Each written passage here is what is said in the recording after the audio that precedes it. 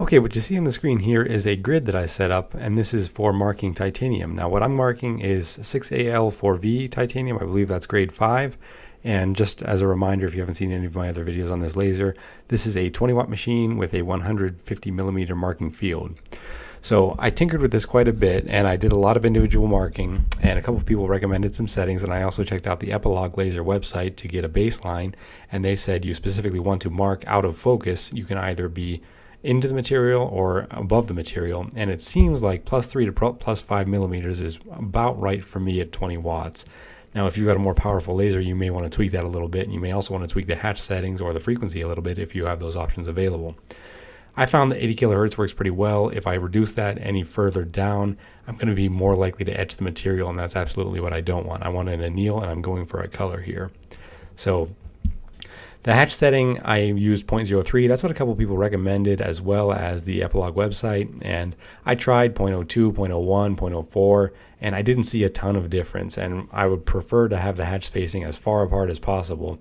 So 0.03, 0.05, so it would mark more quickly. And 0.03 seems like a pretty good number. I think everybody was pretty much spot on about that. So the grid I set up is just a standard speed versus power, and the speed goes anywhere from 50 to 500. I saw a couple of people using lower speeds than 50, and a couple of people were using faster speeds than 500. Now, anything faster than 500, you know, if you're doing 1,000 or something like that, you may just be going for a polish pass, and that's fine.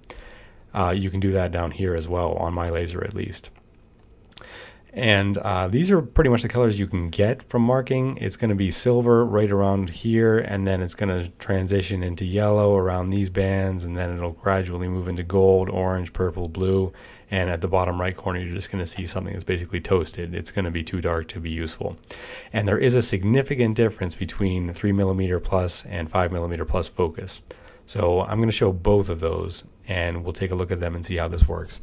The one thing about titanium is that I found it really needs to be clean. If you have any oils on the surface, you're going to notice them burning off. So I cleaned this off with denatured alcohol. I'm not sure if that's the best cleaner to use, but it seemed to work okay.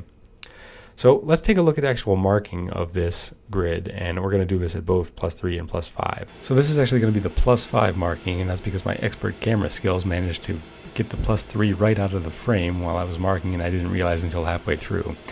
So you'll notice as I'm marking the actual grid here that it's going to show up in a little bit of an out of order pattern. And if you look at the file, and by the way, I'll make this file available in the links to the video description below, and you can feel free to download it, change it, do whatever you want with it, and tweak it so it's appropriate for your laser. But if you do look at the object list on the left, you can see that all my boxes are kind of skipping, and I sort of arranged them in such a way that hopefully one box right next to another won't be marked in the same time, so it'll give the material a little bit of time to cool off, and we won't have any distortion from that. Now you can see at the slower speeds and the higher powers, we've got a pretty significant burn going there even at +5mm, and that's absolutely not what I want. But it's okay, it's still informative, and it's nice to see a max of the range. So if you've got a more powerful laser than this or a smaller marking field, you may find that a lot of the higher end of the range is completely useless to you. So with marking complete, we can see a picture in a little bit better light of what the colors actually came out to be, and this is the +5mm marking, and you can see that the colors are pretty nuanced. You've got a variety of shades of sort of yellows, gold, maybe even a slight tan, almost a peach over there on the right, and a variety of blues and grays and a little bit of an orange and that kind of thing.